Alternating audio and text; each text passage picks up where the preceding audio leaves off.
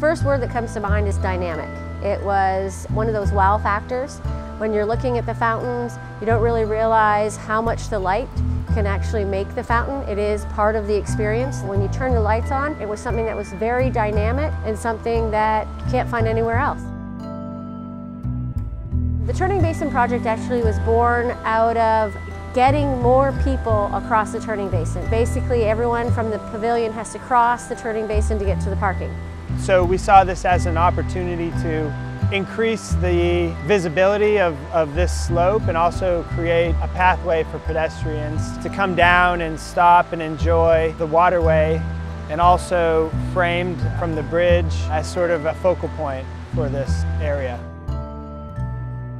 With a typical cascade, just one effect, you can't change it, is what it is, it stays there. But one of the really unique things with this one was the linear lights that went up and down the basins. It enabled GPSI and Crystal to come up with some very unique programming. This created a show aspect to a normally static feature.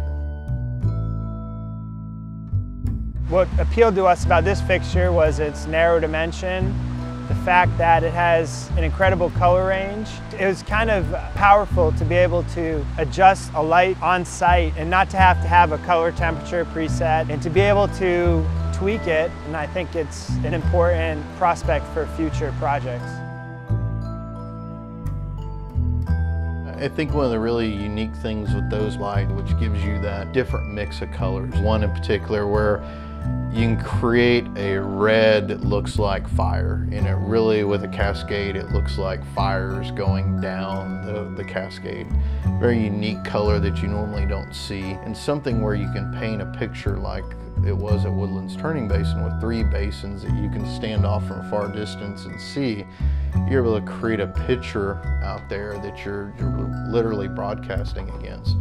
I think it opens up opportunities that just aren't out there for other light fixtures. I mean, the colors and everything else are just gonna expand what we can do with water features.